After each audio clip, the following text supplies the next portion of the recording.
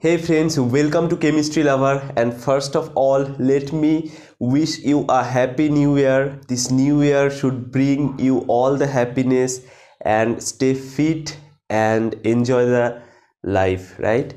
So in this video I am going to discuss about a very important topic, the Benzyne reaction, about the benzyne intermediate and all of its reaction, how it forms, and what is the regioselectivity of the reaction of benzyne. Okay, because many people fail to understand what is the regioselectivity of benzyne reaction, so that thing is very important. And JAM and GATE exam are coming closer, and with respect to these two exams, this benzyne is very important.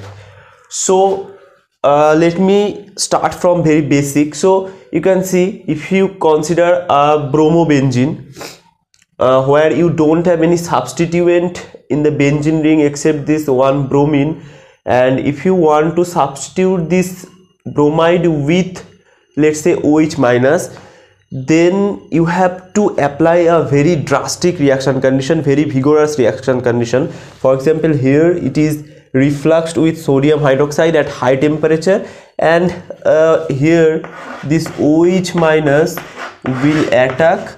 So this is basically addition elimination type reaction, or very recent studies showed that it may be a concerted reaction, that is, this O minus will attack here and this Br minus will go, so that will give you this. And you can see, as there is no electron withdrawing group which can stabilize the transition state or intermediate, the reaction needs very drastic condition. But the same reaction you can do with slightly different condition, that is sodamide here, NaNH2, this is basically amide NH2 minus in liquid ammonia. So liquid ammonia is used with the melting point or the boiling point of which is very low, so from that you can guess it needs low temperature. So the same reaction you can do with low temperature also, but here the reagent is different. So the question is how the reaction occurs, how this particular reaction occurs, whether it is same, that is the NH2 minus will attack here and Br minus will go to give you this, or it involves some other reaction. Okay, so this is the topic of today. Now if you look at the reagent used here, the NH2 minus, so NH2 minus is famous rather for its basicity, not for its nucleophilicity. So NH2 minus is known to be a base, a very strong base. So what is the role of a strong base? So strong base will always try to deprotonate, right? So it will try to abstract proton, and if you look at this particular compound, the most acidic proton will be these two orthoprotons will be most acidic because they are close to this bromine, and bromine has minus I effect, negative inductive effect. So you can understand it will induce delta plus here by its negative inductive effect, and that will increase the acidity of this particular ortho hydrogen atom rather than other hydrogens which are meta or para, and that are at a distance position or at far away from this bromine. So this amide can easily deprotonate, not easily, but they can deprotonate from this ortho position to give you this anion, right? It will give you this anion. Now why this anion is formed? Because it is slightly stabilized by the electron withdrawing effect of this bromide. So the presence of this bromide here or bromine here is important to form this anion. If you consider normal benzene where you don't have any substituents, this sodamide will not take proton. Now what will be the fate of this minus charge? Okay, and you can see this minus charge is actually at the sp2 lobe, right? So it doesn't have any stabilization from this aromatic ring. So the aromatic pi orbitals or p orbitals, they are perpendicular to this board, whereas this negative charge within the sp2 orbital, it is on the board, right? So they are orthogonal to each other and there is no overlap. So this negative charge doesn't have any stabilization from this pi electron cloud. So that means it is not a stable case. So what it can do, so it can push this negative charge here, and this bromide will go to give you this particular intermediate, which is called benzyne. Okay, so this intermediate is called benzyne or arine, and you can see there is a triple bond. Now this external pi bond is not a usual pi bond. This internal pi bond, it is a part of the aromatic electron cloud, but this external pi bond, it is not a usual pi bond, it is a unusual pi bond. And why it is unusual? Because you can see it is actually formed by the overlap of two sp2 orbitals, right? These two sp2 orbitals, one is vacant you can consider and one is filled, or you can consider them half filled, right? So it is formed by the overlap of these two, and you can see these two orbitals are actually not perfectly aligned for the overlap. So this overlap, if at all there, it will be very weak.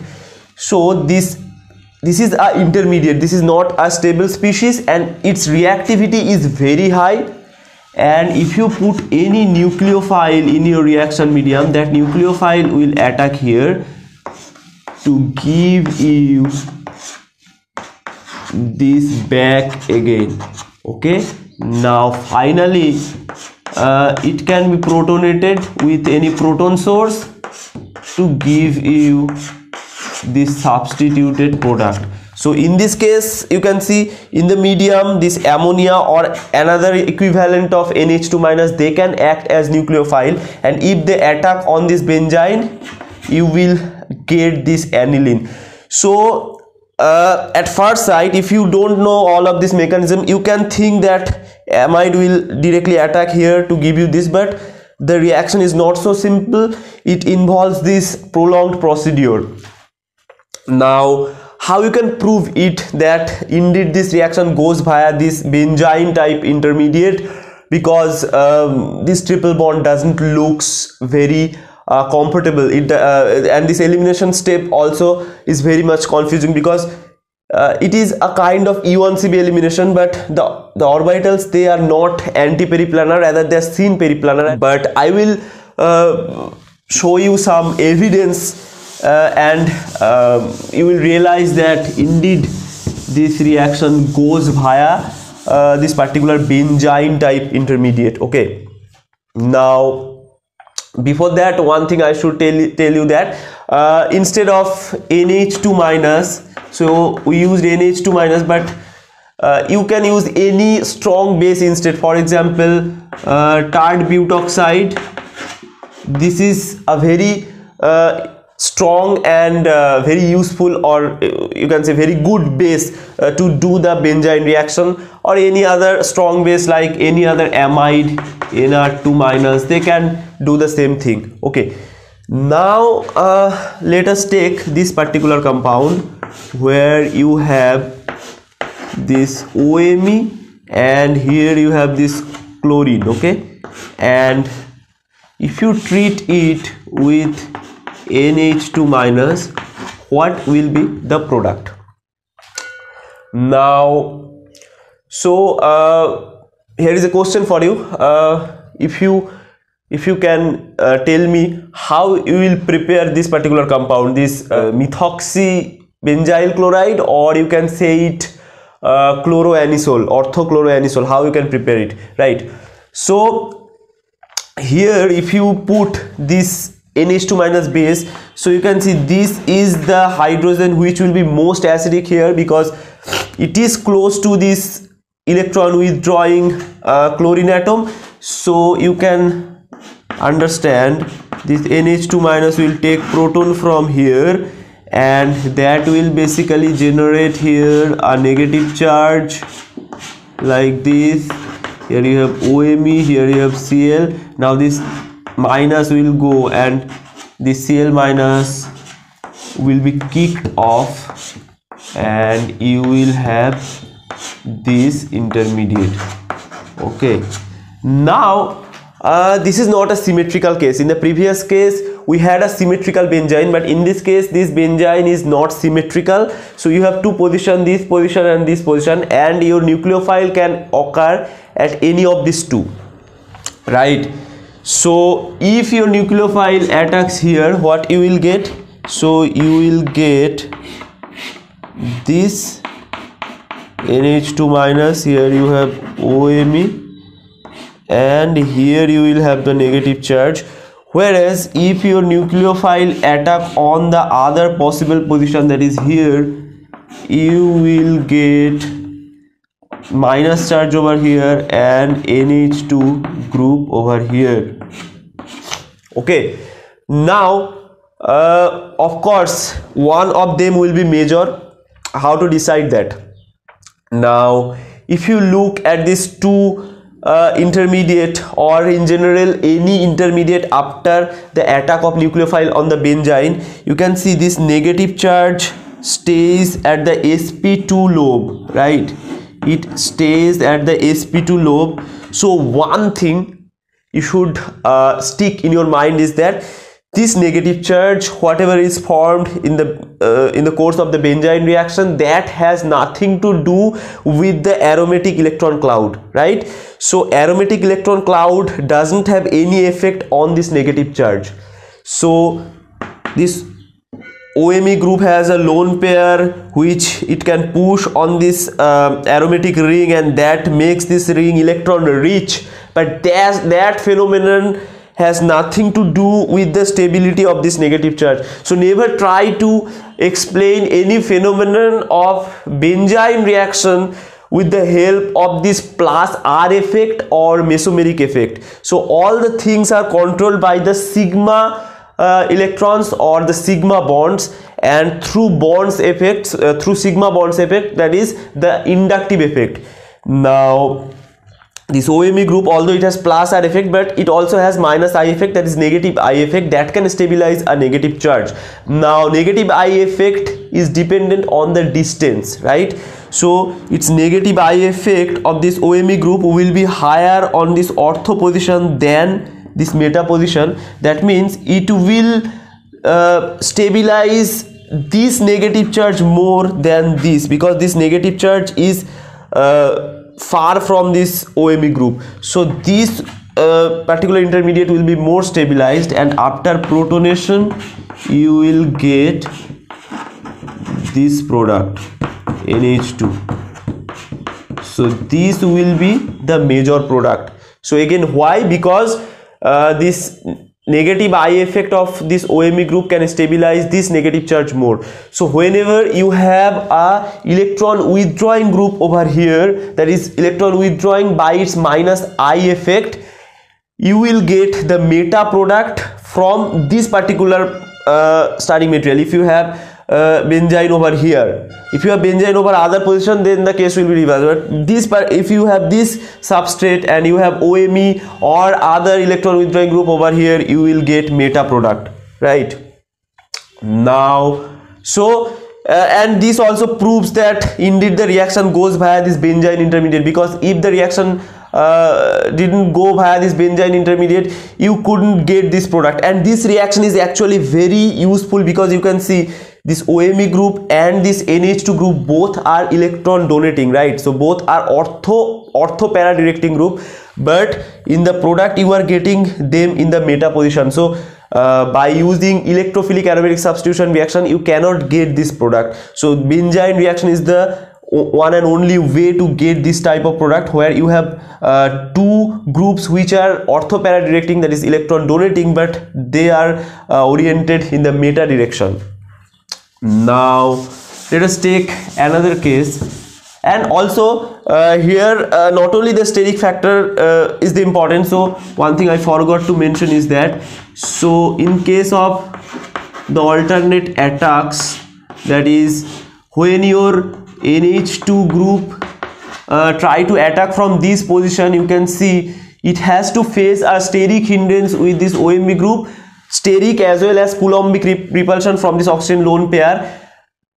In case of electrophilic aromatic substitution or nucleophilic aromatic substitution, this steric effect is not important, because at that time the nucleophile come from the perpendicular direction of the aromatic ring, right? So the groups which are present in the aromatic ring, they are orthogonal to the incoming nucleophile, but here as it has to attack on this sp2 lobe, so it has to come in a collinear or coplanar way with this existing substituent. So steric hindrance is an important factor here. So this is another reason why this is not major product, right? So steric hindrance is another factor, because for this attack there is no steric hindrance.